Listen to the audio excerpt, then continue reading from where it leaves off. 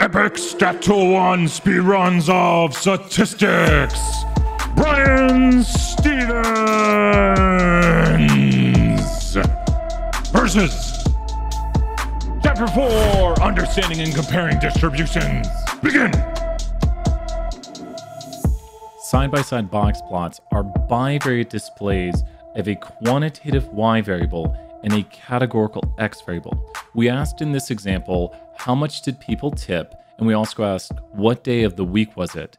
Now, to interpret these, we need to understand the 5-number summary inside of these box plots. Let's zoom in on a little bit here and see one of these. You'll notice that Sunday looks pretty easy to interpret because it has no outliers. We've got down here the minimum value, down here where the lower whisker is, then the edge of the box. Let me show you exactly where this is at. The edge of the box right there is where the 25th percentile is at. The median is going to be the line that usually we see. Sometimes it overlaps, but that's the median, and that's the 50th percentile. Next, we'd go up to the 75th percentile, which is Q3, and then we have over here the maximum. The maximum is the highest number.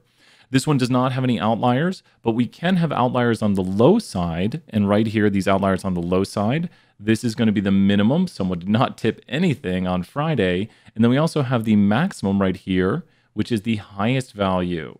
We still have the other numbers here, such as Q1 and Q3, and I'm just putting the median on the other side, so it's easier to write it. And so it's important to note that the min and the max can be outliers. And you'll notice here that the outliers, if you're wondering, and I do have a video going over this more in depth, and I put it probably in the playlist down below this video, but we need to be able to understand where the outliers begin in a box plot, and they begin 1.5 IQRs above Q3 and 1.5 IQRs below Q1, if there are outliers. One big question that often gets people on the test is which of these box plots has the greatest range? So people often look to the box plot itself and say, aha, I found it. That one has the greatest range. But do not forget to include outliers, because this answer is definitely Tuesday, and we could estimate the range for Tuesday. If you look, Tuesday looks to hit here about at 1 for its minimum value and 40 for its highest value, and that's a good tip. So the range of tips on Tuesday look to be about 39, just 40 minus 1 is the range. So whenever you're looking at the range of a box plot, do not forget to look at the outliers. They are included when we calculate the range. Now, when we compare histograms, we can do this the same way.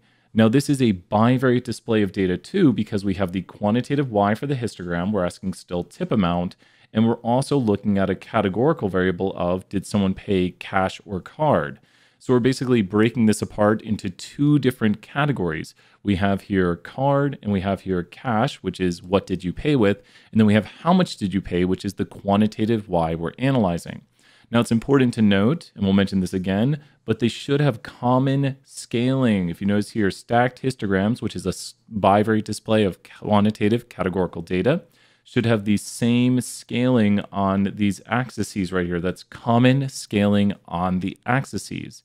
If we do not do this, we'll get something that looks like this right here. So you notice right here, this is the same graphic I showed earlier, but now it's displayed from 0 to 250, and this doesn't look to be too good of a display.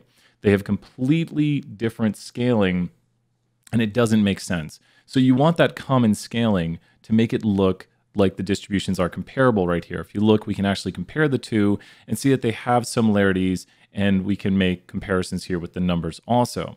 Now, I do want to mention again, you saw I skipped interpreting box plots. I have a video already made on this. I go over how to draw a box plot and how to interpret it, where the outliers are, and how to calculate that. Watch that video as a review. We won't ask you to draw a box plot on the test, but it's important to know where the numbers come from and how to interpret them.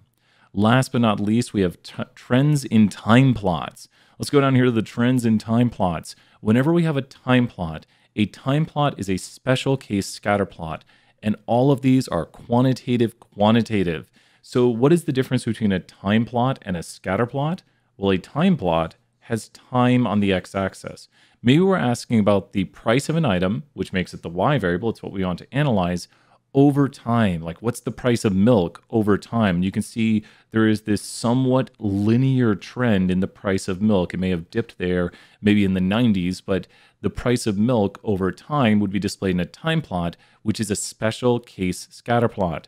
Scatter plot over here with height and weight would just show kind of the trend in a quantitative relationship. And that's got it. We've gone sub 5 minutes. Make sure to review that box plot video and study up, and good luck.